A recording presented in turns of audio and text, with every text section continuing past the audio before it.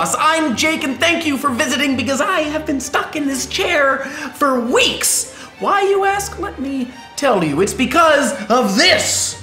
And what is that? Well, my dear friend, as you may know, I have cancer, and to try and stop it from spreading, they removed a lot of flesh, muscle, tissue, and bone and replaced it with something else. And that got me thinking about what makes you, which then in turn got me thinking about paradoxes, specifically logical paradoxes or thought experiments. You know, there is one in particular that pertains to the removal and replacement of certain things. Let's go outside.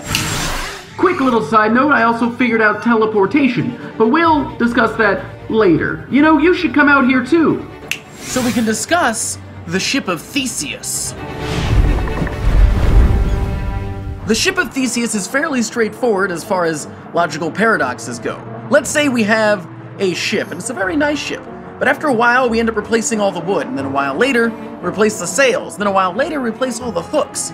Is it still the same ship, or is it a new ship? A different ship?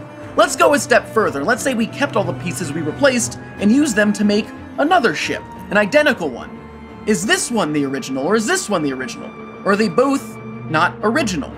What makes something truly original? I need some sand.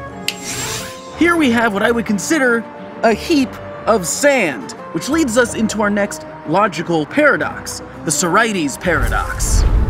Sorites in ancient Greek meaning heap. So here we have our heap, right? But what happens if we take away a grain of sand? Well, it's still a heap. But then we take away another grain of sand. Still a heap. But then we take another and another until we get this. Is this a heap? What about this? Or this? If we remove a grain until only one is left, is this still a heap? At what point do we no longer consider it a heap? Let's reverse it. We start with a single grain of sand. Obviously not what we would call a heap. But then we add a grain, and another, and another. When does it become a heap of sand? You know, instead of using objects as our examples, let's discuss a paradox that instead uses words. We interact with words every day, but today we're going to focus on just two words, autological and heterological. These are essential for the Grelling-Nelson paradox. An autological word is a word that describes itself. For example, pronounceable is pronounceable, polysyllabic is polysyllabic, and a noun is a noun. Then there is heterological, where a word does not describe itself. For example, purple is not purple, triangle is not a triangle, and hyphenated is not hyphenated. The paradox comes into play when we ask the question, is the word heterological heterological? If you say no, then heterological does not describe itself. And if it's not heterological, then it must be autological and describe itself.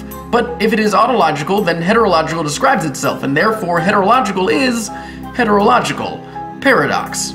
If you say yes, heterological does not describe itself, then that means heterological is not heterological.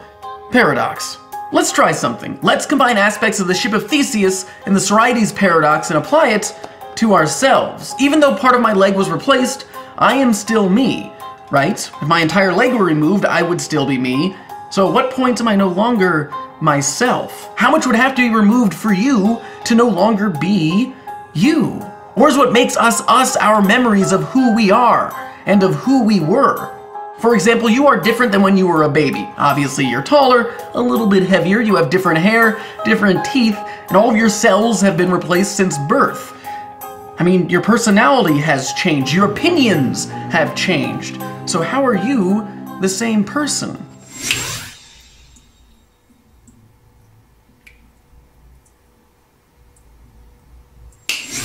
You know, maybe we should lay off the teleportation for a little bit. Not just because of that, but also because I've been thinking of something. The teletransportation paradox.